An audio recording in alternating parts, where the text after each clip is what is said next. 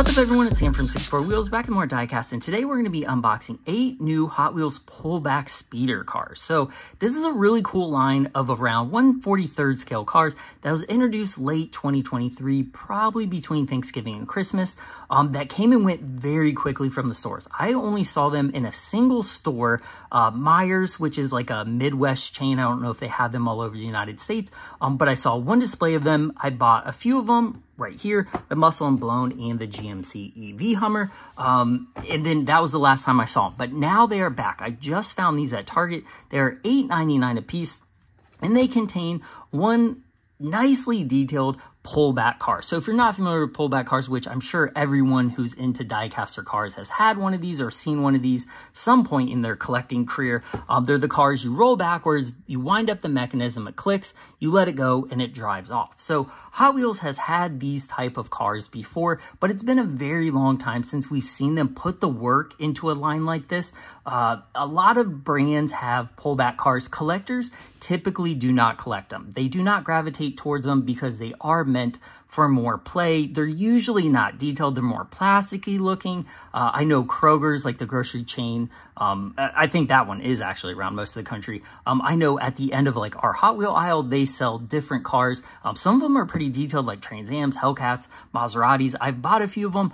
They actually look good. Some have moving parts, but they just don't hit that collector's bell for some reason. I don't know why, but they look good. I think it's because they are a little bit cheaper. They're usually like $5. But these, I think, are kind of changing the tides on the pullback cars, because what Hot Wheels has done is taken their original castings, like the Dominici Veloce, the Bone Shaker, the Heavy Hitcher, Muscle and Blown, and they've upscaled them to that 1/43rd, but they look excellent. Like, it just looks like you blew up the mainline Hot Wheels car, and a lot of them have moving parts, if you can see, which is incredible because that's not something that's built into a lot of these cars, especially in the mainline. So let's go ahead and look at the original packaging compared to the new one. So like I said, this first one kind of came and went from stores. Oh, I probably had the wrong one stacked up there. But as you can see, this is the old one. This is the new one. They made the packaging a lot more poppier, in my opinion. They took this small engine graphic and put it here to like really emphasize this has a moving part, and it now has a line, so we can kind of start to see how many of these will be released throughout the year. So the Hot Wheels Dream Garage, there are 4 vehicles here.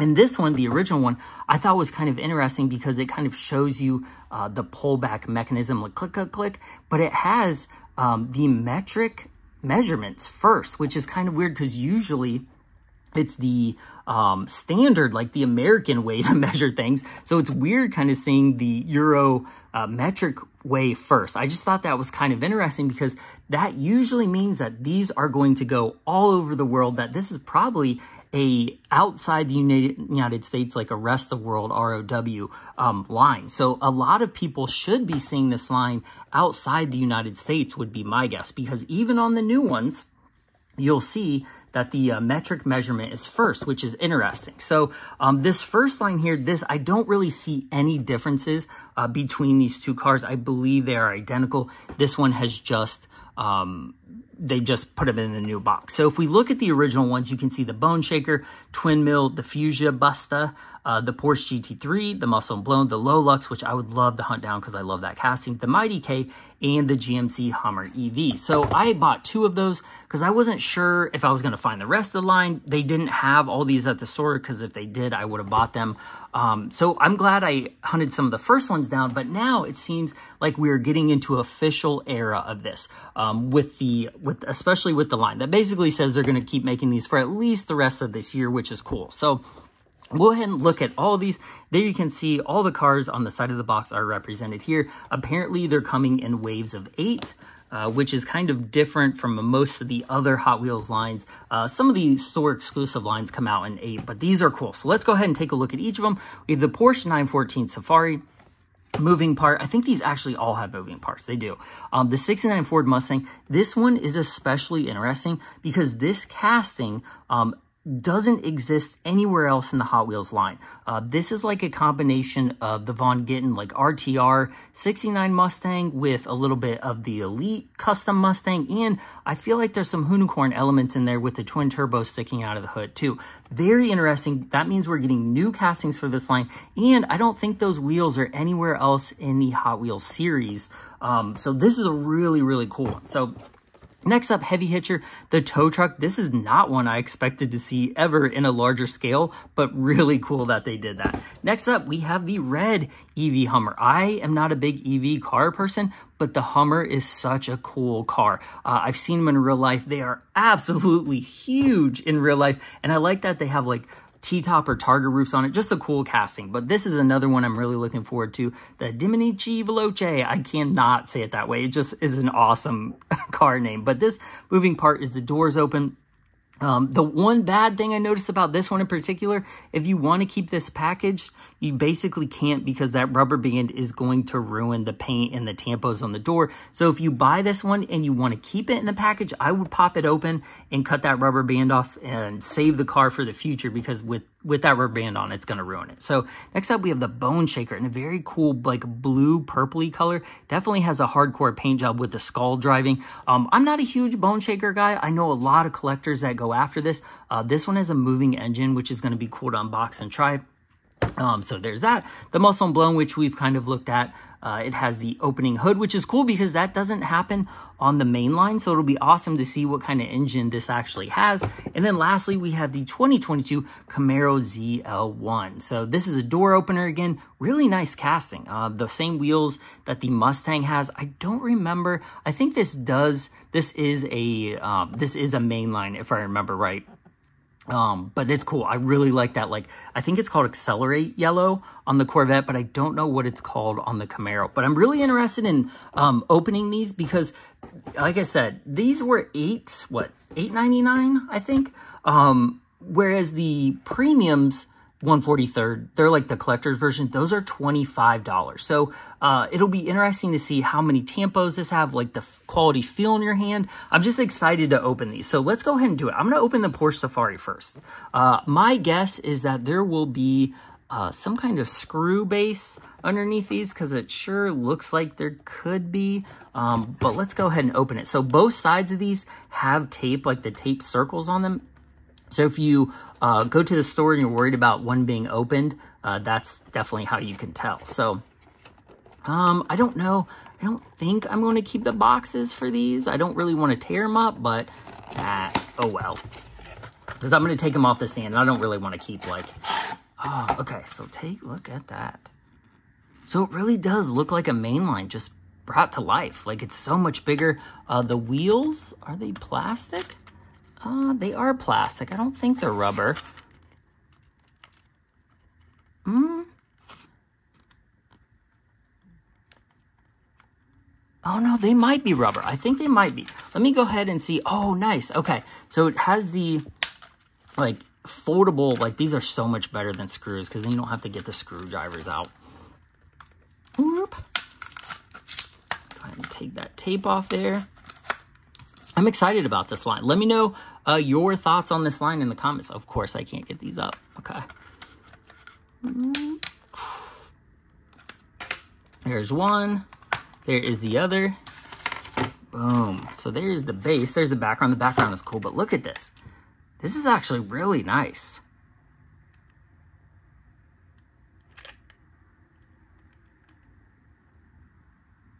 It looks like it has... definitely has pad printed tampos, which is really cool because it, like, I would have expected it to have the printer style tampos because of how large the tampos are. But nope, this has the good tampos. So another plus to this line. I love the roof rack. So let me see, are these rubber? I'm like putting my fingernail into it. I think they, I don't know. I can't really tell. No, I think they are hard rubber. Yeah, it's leaving, like when I put my fingernail in it, it's leaving a mark. So these are hard rubber. I don't know if you can see that right there. Yeah, so these are hard rubber. They look like plastic, but they are actually rubber, which is killer. I did not expect that, although I should have, because a lot of these cars, in order to like do the pullback, you need like a grippier tire. So, ooh, look how smooth that is.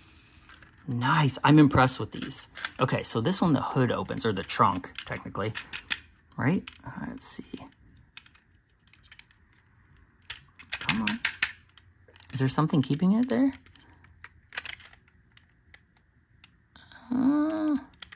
See if I can get like a, let me see if I can use this. Because I don't want to use the razor blade and like ding the paint or anything. There it goes. Well, that was a very interesting. So that is the fuel cell in there. It's odd that they opened that part, but it's kind of cool that they put the fuel cell detail into it. But I mean, it's not too great. There's not too much detail. It's just a big plastic fuel cell. But the fact that they put that detail there and have the moving part, I'm a fan. This is super cool. So let's go ahead and test the pullback action. What everyone has been waiting for. Okay. Ooh. There it goes. Let's see. Do burnout. Nice. So that will go for a while. These have really nice click mechanisms. When you roll it back, it feels quality. When it rolls, it's so smooth. Like I've never had a pullback car that does the mechanism so smooth. It's not like wobbling up and down. It's not making a clicking noise. That is really nice. I'm very impressed with this car. Absolutely, to me, this is a 10 out of 10 for $8. The licensed moving part, the mechanism is nice. The way it looks, it has the good pad printed tampos. We are off to an excellent start to this line. I mean, that looks incredible. Man, that's awesome. Super pumped about that. Like, look how cool that looks even just to display. That's a nice car. Man, let me know if you're collecting this line. Let me know in the comments, because this is, I'm already impressed with this line. Seriously, so cool. Okay. All right, let's open the Mustang next.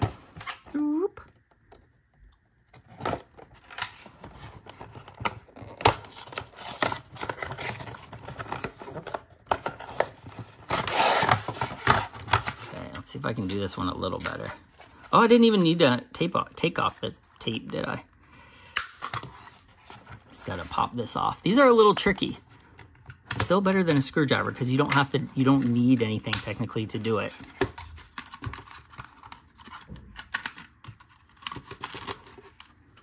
Ooh, nice, look at that. That looks sick. Dang. It's definitely elements of the main line, the 69 Mustang Fastback.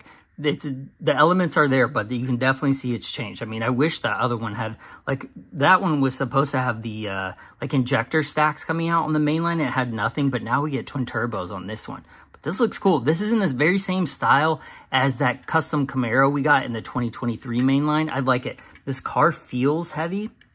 It's got a lot of weight to it.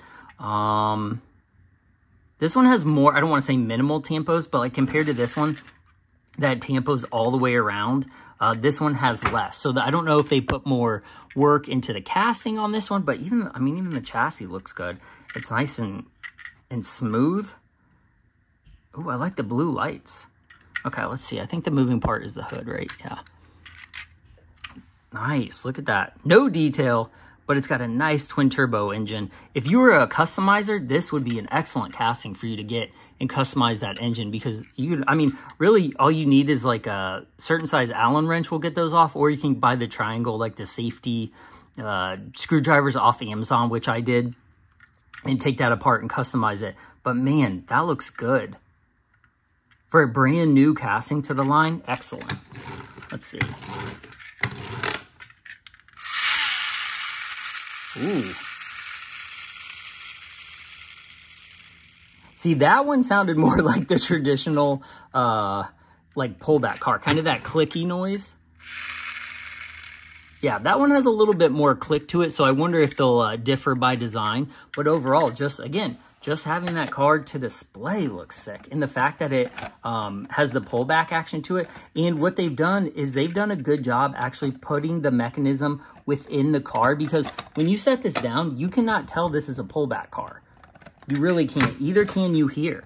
Like, I mean, really, it just looks like a regular Hot Wheel. The only thing you might see is that, like, square in the back, but, I mean, really, it's not bad.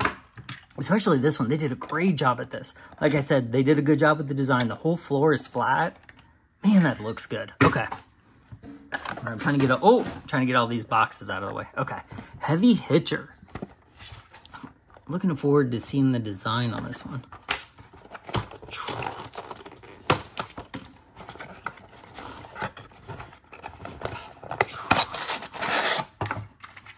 Man, that's so cool. It's always cool to see like Hot Wheels original castings in a larger scale because you're not used to doing that. I mean, I enjoy it. Like, I love seeing the custom, like, I guess they would be awards that people have done at the Hot Wheels conventions where they've made like huge scale, like custom Camaros or twin mills or something like that. Those are always cool to look at. So, all right, let's see. So this tow hitch goes down. This looks so cool. Hot Wheels Racing, got the 68, the checkered flags. Again, look at that, a flat floor. Look how deep that screw is. Woo. That's crazy. Okay. What does it say on the bottom? Heavy Hitcher 2022. Yeah, this is really cool. I like that the hitch actually goes back up so you don't have to like drive with it down, but it's got those big like steel wheels on it. All right, let's see this one. Let's roll this one back.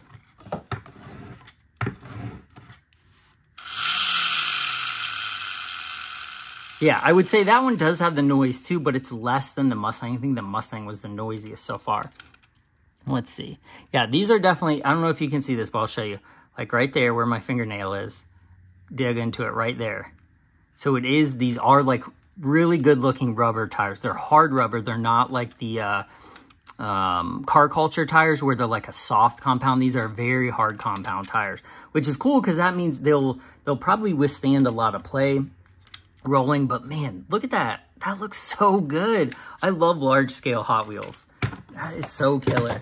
Whoop. Will it actually tow? And it actually tows. Check that out. Let's see if it'll do it with the... Okay, ready? Yes. I didn't put a lot of rolls on that one because I didn't want it to fly off the table, but it will tow and pull back. How cool is that? Okay. All right, let's see. The 2002 Camaro ZL1.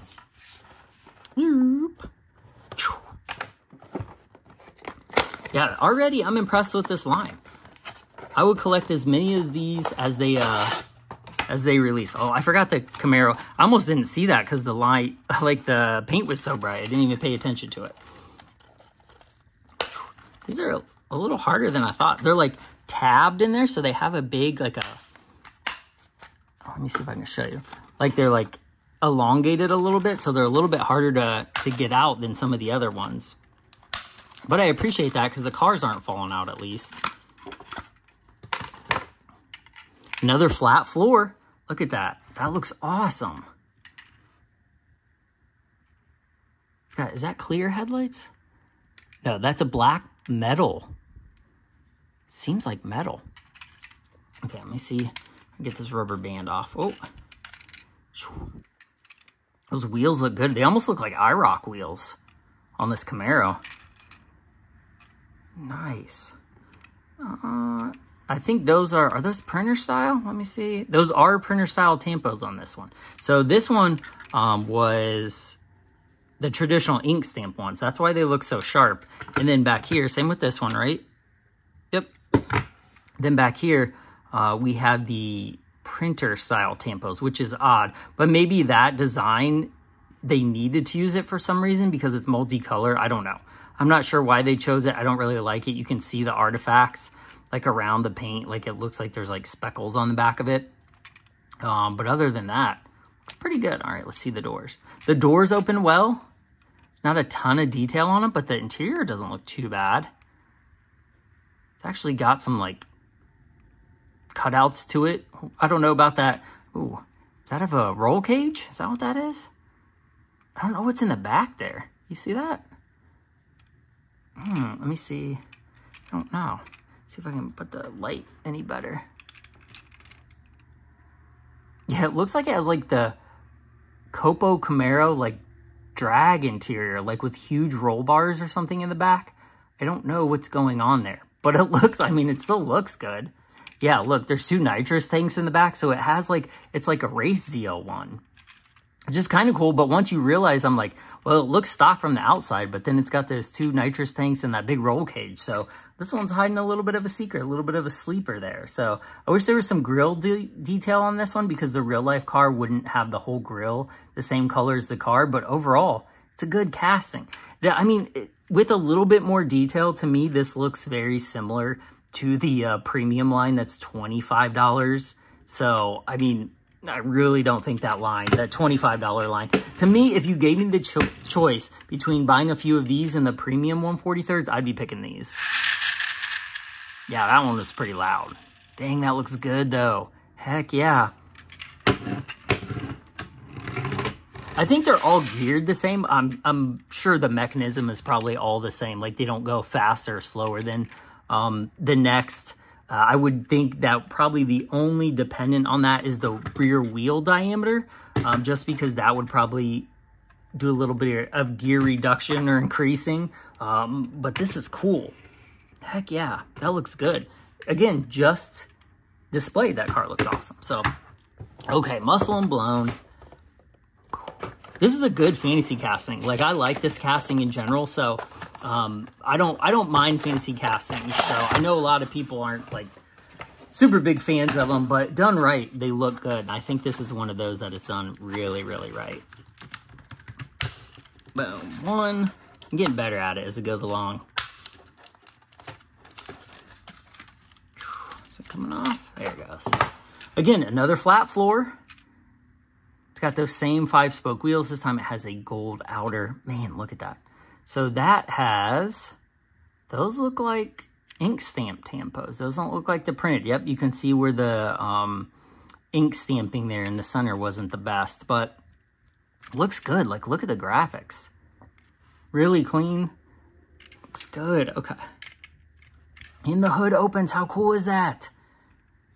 Man, how often do you actually get to see a fantasy casting mainline with an opening hood and all the hood detail, like all the engine detail? No, I mean, you never get to see that. This is so cool. Hot Wheels is giving us another look at a casting we like, because that's really cool. I'm probably like nerding out on these, but I hope you're with me in that, seeing like more of a car that you already like. Like, I never expected to get a opening hood version of this car, but now we do.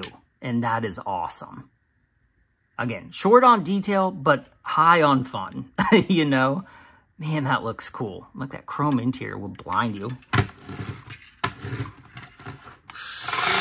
Doing a burnout. Heck yeah. So let's see if that was loud.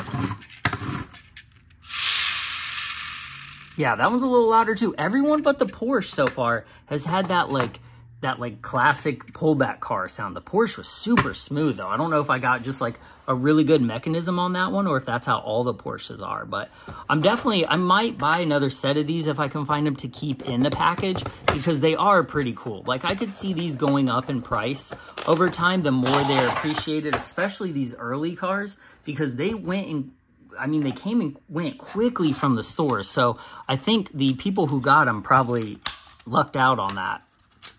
All right, let's see the bone shaker.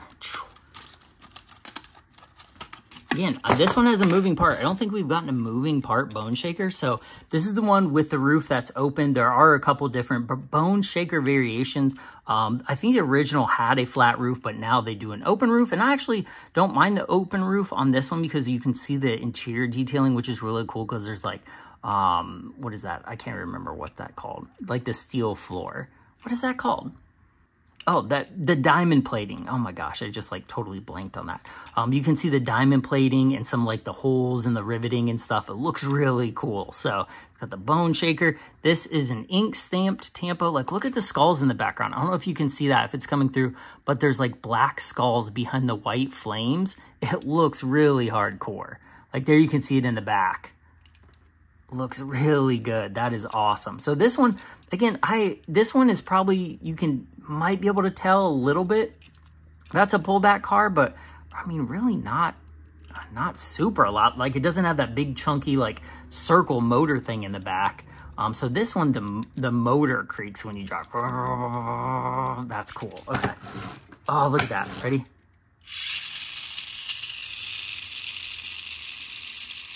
So that one's a little loud, but then does it only do it when you roll it?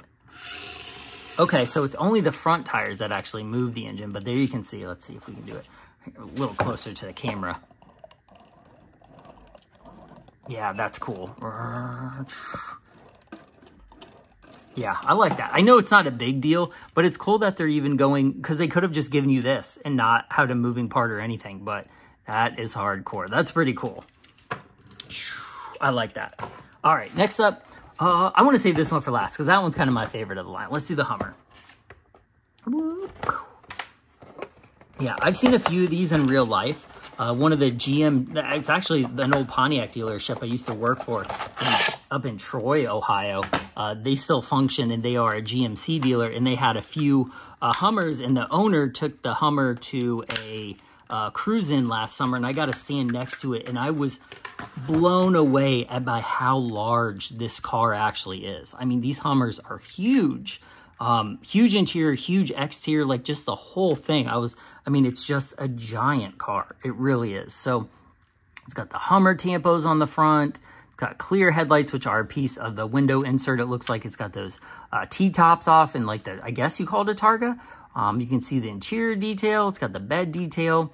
It's got the same wheels as the Porsche.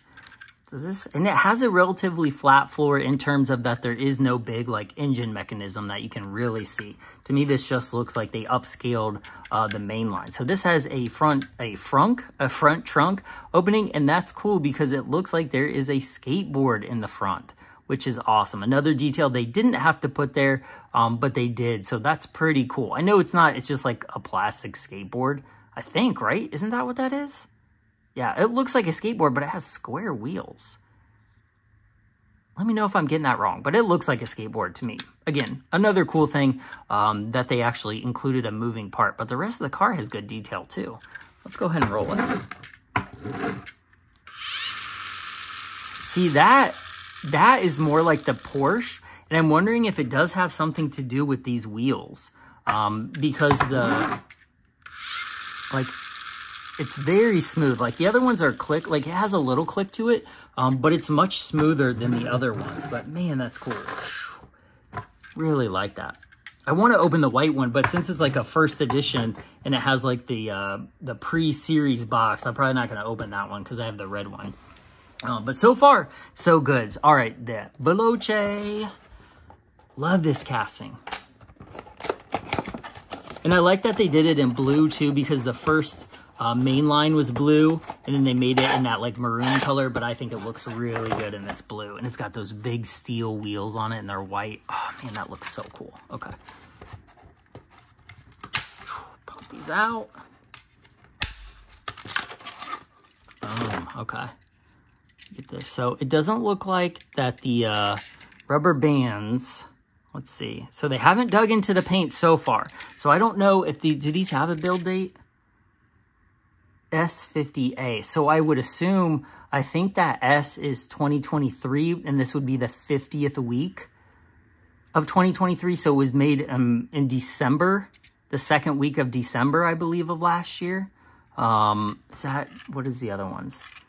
S49. Yeah, that would probably put that in December. Yeah, so this is probably a December build date, if I'm remembering right. So, man, this looks so cool. I love that we got a bigger version of this. Rally El Segundo. That is such a cool casting. I mean, it looks exactly like the mainline. It does. It's even got the mud flaps and everything. This one has got a semi-flat floor. I think they might have bumped it up a little bit right there. But again, it doesn't look too much different from the mainline. So I wouldn't expect it to be a pullback car necessarily. So this one, the door opens as well. Can see that interior. Again, you don't get to see the interior in the other one, in the mainline, because it's a 1/64 scale non-moving parts, but it appears there's something in the back seat, maybe a roll cage or something, but pretty cool. This is like a fancy casting that looks like a Pantera to me, mixed with a little bit, a few other cars, but it's very heavily Pantera influenced, but man, does it look killer. Love that paint job. So sick. Okay, let's try this one.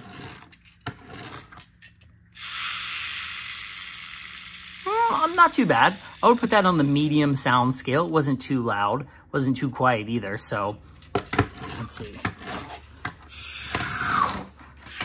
That one took off pretty good. So, man, I really like these. That is a killer looking cast. I'm trying to see, because that was clear, I think, on the main line. But I think it's that dark plastic that you can't see through now. But, man, I like that. Really, really like that. Again, just sitting there chilling. Makes a good display. All these cars do. All these cars, I'm very impressed with this line. So, that was the first wave of 2023 Hot Wheels pullback speeders. So let me know in the comments what you thought of these, which one was your favorite, if you've bought them, if you've raced any of them, how they do on the track. This is cool. This is a great line. I'm definitely like giving the 64 Wheels endorsement on this one. I think the price is right. I think the detail is right. I think they did a good job on the mechanisms. I think this is going to be a much more successful line than the premium 1/43 scales are. I think it's just in a budget that more people can afford. They're more willing to take the chance on $8 than they are $25+. The cars, to me, don't really look that much different from the premiums. I know the premiums do have better wheels. They have better detailing, but do they have 3 times better detailing than this? That I'm on the fence about. So really impressed with this. I think these are killer. Like I said, let me know what you think of these in the comments. Which one was your favorite? If you were able to find the first wave of these, and if so, what store you found them at, let me know. Oh, man, sounds like some Fast and Furious going on outside there. But yeah, just let me know your thoughts overall with this. I think my favorite is probably the Dominici Veloce here. I really like this casting, but the 914 Safari just has so much presence, like the paint job, the like retro rally stripes, the painted bead locks. I think this is probably going to be the most popular one of this line in the Mustang too, just because there's a lot of Ford collectors out there. So, well, I really appreciate watching. Sam 64 Wheels, like and subscribe. As soon as they release wave 2 or 3 or whatever of these, I will try to pick these up because I think these are a great buy. I hope you guys enjoy them as well. Like I said, let me know your thoughts in the comments, and then I will see you guys in the next one. Bye. Boop, boop.